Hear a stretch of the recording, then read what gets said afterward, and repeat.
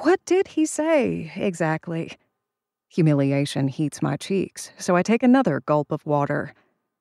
For starters, he said he didn't like how I bossed him around. Whitney winces. I am his boss, I protest. Or I was. Maybe there's a lesson there? Danny asks. I snort. Don't sleep with the help? Or with surfer dudes? You are a bit intimidating, Vi, Whitney says.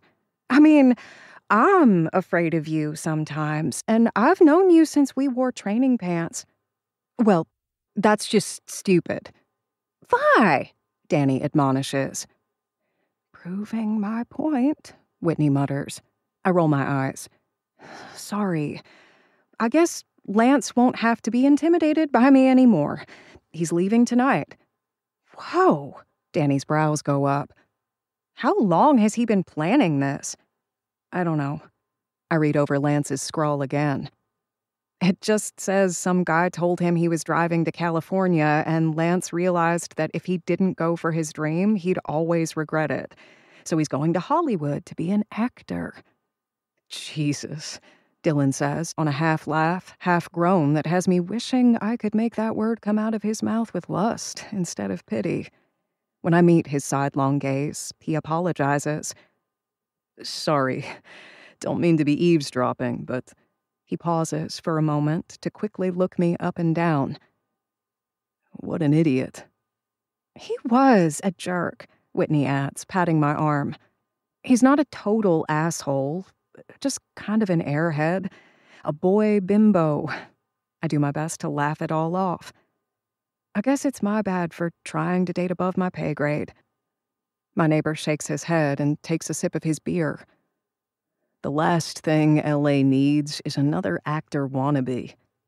A truism, but it sounds more personal for him. At least you won't have to see him again, Danny says, straightening and whipping a bar towel over her shoulder. Unless he actually gets work. Then I'll have to see him on the boob tube.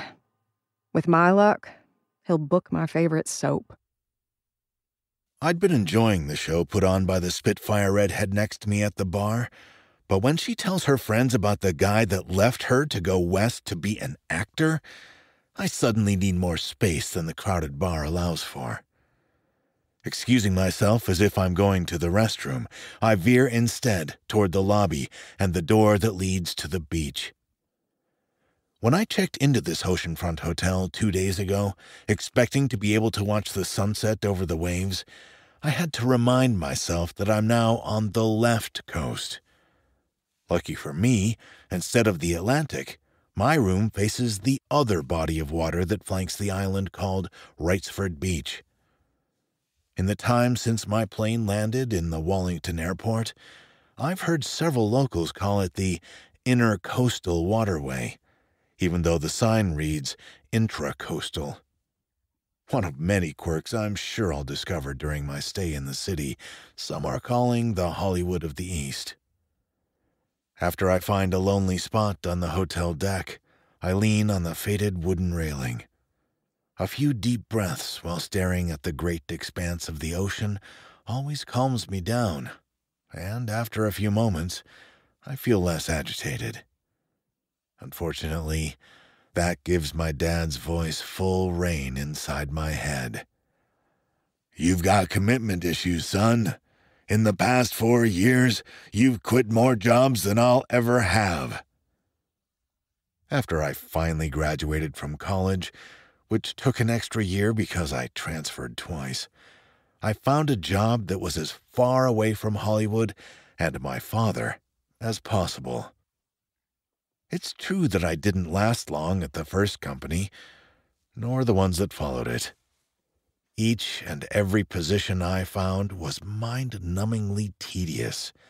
Each time I moved on. So sue me. The joke my dad tells ad nauseum is that they based the movie Reality Bites, or Singles, or